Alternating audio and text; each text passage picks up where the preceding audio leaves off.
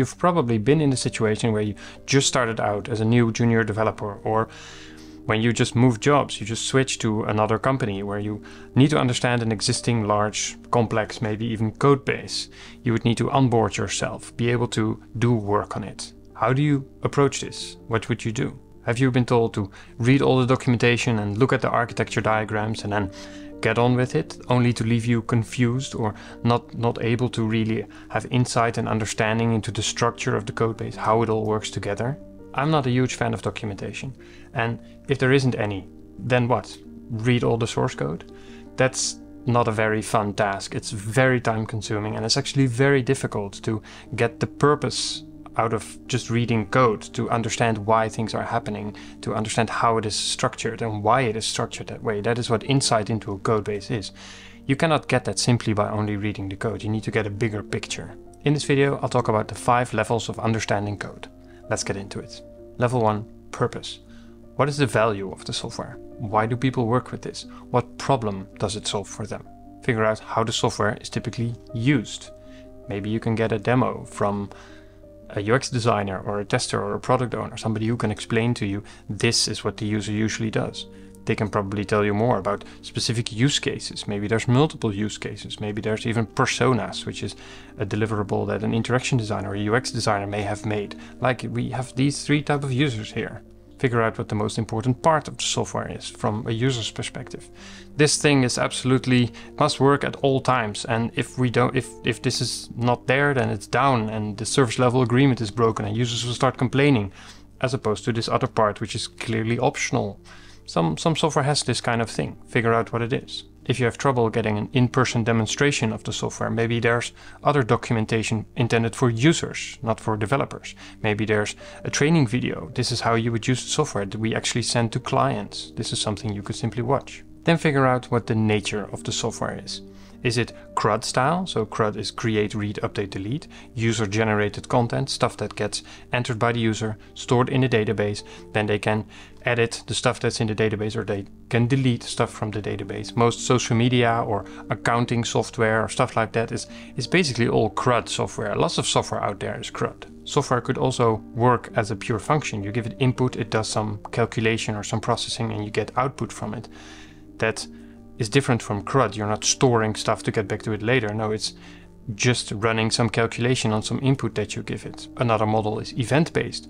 The client is not inputting anything. It's just receiving things. The server is just pushing notification or data or streaming or whatever.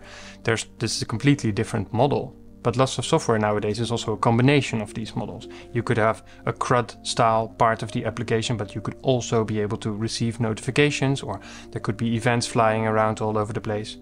It's worthwhile to understand which part does what. It's also important to figure out how the software is delivered and how frequently it is delivered. Is it an API for internal usage for another team?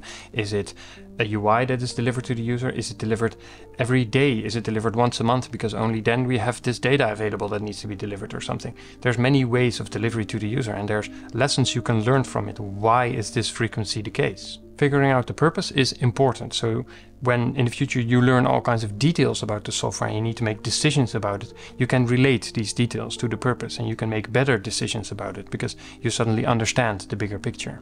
Level 2, tests. I'm a huge fan of good tests, especially when written in test-driven development style, because then they're not good, they're great. If there's a test suite, if there's an acceptance test suite, start there, read this stuff. If there's even a smoke test suite, the idea of smoke tests is that they're acceptance tests, but only the most important ones. Read those first. Again, they're supposed to be a small test suite, so it will take you very little time, but you will understand it from the user's perspective. Any other functional tests or BDD, behavior-driven development style tests, maybe they're written in Cucumber specifications, they will help you, they will give you similar insights. And if they're not there, maybe there's functional specs available that you can read from a tester or a product owner. Tests are important because if they're green, they're always up to date, they're working, and they help us understand how success for the user is measured from a technical perspective. So, you know, when the previous developer was writing this, what it meant for this person to be done. now I am done, now I can deliver it to my user. My user will be happy if I have passed this test. So this is where tests are very, very powerful. From the names or the titles alone, from reading test suites, you should get a lot of understanding. You don't even have to go through all the mocks and the bodies and the implementation of the tests themselves. Level 3, data flow. Who has the initiative? Where is data flowing? What part is generating data? What part is responding to data? Are there notifications flowing, which are just a name? Are there massive objects going over a line from one service to another? What format is this data? Are there just a few data structures that are being used all over the place in the project? Just a very small number of data structures that are being reused? At this level, you should also get a feel for the structure of the code. So there's folders and files and they have different names. Why do they have these names? Why are these files grouped in this folder? What does this folder name mean? If you don't know these things, you should definitely talk to other developers. You can read some code at this point, but make sure you focus on the interfaces. Fold close the bodies and just look at the names and the inputs and the outputs and where's the coupling, which modules or classes are calling which other modules or classes, where's the dependency, but don't focus on the implementation. If you can only focus on the interface, this will save you a lot of time. Data is important because it's often the reason of existence for the system. Data is often the value that is being delivered to the user, so you better understand it. Level 4, architecture or solution design. This is the part where you can read some docs, but be very careful with reading docs at this point. First, try and figure out the components. What are the larger things that the system is composed of together? How does data flow from one component to another? And when you start looking at architecture diagrams, especially if they're more complex, microservice architectures, half of the services is only somewhat relevant. Yes, they're there and they make the system more complex, but 80% of the value is being delivered by this one big service, for example. This is a very common use case. So don't get bogged down in getting all the parts separately. Make sure you know where to focus. What question do you want answered before you dive into this diagram and try to understand it all? The same is true for documentation. Never read documentation from start to finish. It will cost you a lot of time and you will only get half the insights that are there because you need more detailed context to be able to understand it all, which is kind of defeating the point. I don't like documentation, as I've said so. Before you start reading documentation, try to see, this is the question I want answered, then search for documentation. But if there's a colleague next to you and he isn't in his focus mode with his headset on, just ping pong with that question quickly. You might save a lot of time. Come up with the question first, then try to find that answer in the documentation. If you can't find it quickly, ask a peer. Before you start reading documentation, it's also important to figure out what parts you're not going to read, because they're out of date or they're less important for the question you're trying to answer. Other developers will be able to help.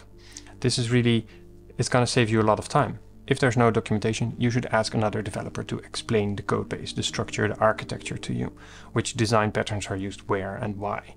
I personally find that asking another developer for an explanation is actually always a better idea to understand architecture, because documentation is often out of date and there's so much more layers in verbal and non-verbal communication compared to just a piece of written text that's usually out of date. Level 5. Focus on one thing at a time. Step by step, go a bit deeper. An activity I personally like a lot is to read the last 5, for example, merge requests of other developers and try to figure out why they did that stuff.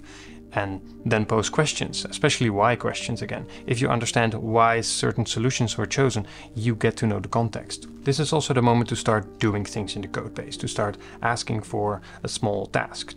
Can I fix this small bug? Can I refactor this tiny thing? There's maybe tests that need to be added. There's this whole module that isn't unit tested, or there's this important feature that doesn't have an acceptance test yet. Can you write it for this? There's small features to build. There can be many small tasks that would get you into the weeds of understanding the code. And again, try to first formulate how you want to solve this problem, understand the problem. I have a different video about this if you want to learn more. Then review this idea with a peer, and then you can proceed to actually start typing your solution and writing the code itself. Just start doing some work. You'll be slower than others in the beginning. This is fine. You'll be a lot faster than by just reading all the code or all the docs. That's just a waste of time. Make sure you don't get stuck. If you are on a task for more than 60 minutes, stop immediately. Go talk to a peer. Go figure out what's my next step. Then you can proceed again. prefer to do some pair programming. This will also help you greatly in understanding the why, because you have to explain to each other all the time, what are you thinking right now? If there's not a pair programming opportunity available, maybe you can pair the review of a merge request. This is also a very common activity that will help you learn a lot. To summarize, don't judge yourself too harshly if this takes a lot of time. The speed at which you understand a code base is not only a function of your ability, it is also a function of the code quality.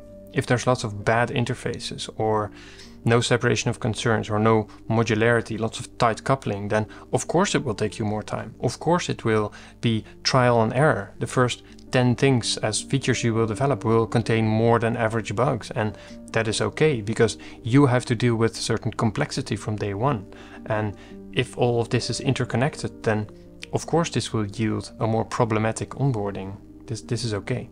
It's not your fault. And also, take small steps.